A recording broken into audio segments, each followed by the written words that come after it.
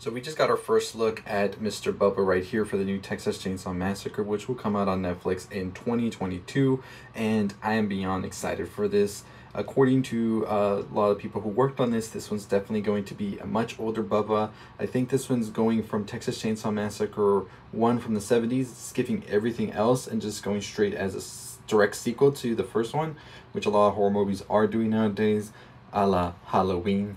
But according to this, also with the pictures we got, sorry, I'm including one because I still have a little trouble with YouTube Shorts, but there will be a cast of young millennials, who come to this sleepy town that's kind of been like hidden, and they're trying to come and change everything, and Bubba is not having it. He has apparently been living a peaceful life until now. I will make a more thorough breakdown on my YouTube channel, a full video, so subscribe if you haven't already, and check out my other videos, and let me know what you think about this, February 2022.